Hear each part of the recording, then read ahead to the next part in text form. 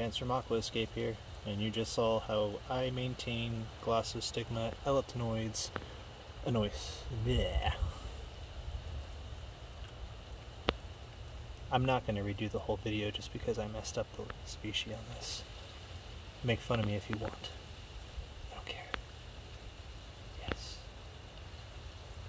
Anyway, this is how I maintain and take care of Glossostigma elatinoides, however you want to say it. And if you notice,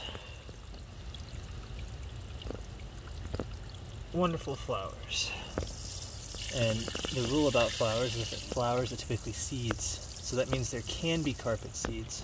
A lot of people already knew this. I already knew this, that Glossostigma flowered for real, but the seeds are so small you can't really collect them. I've tried. Maybe if I had like super sticky something on the end of a toothpick, I might be able to get a few, but is it really worth it? As you saw, I just took a huge clump from over here, not even a huge, a tiny pinch, and planted it over here. And I did that earlier. That'll all get like this in about, I don't know, 2 months, 3 months. So it's not a hard process. It's very easy.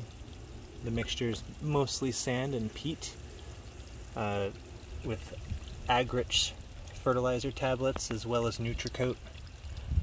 So yeah, very easy. Anyway, hope you guys enjoyed. Please don't forget to like, subscribe, and share this video.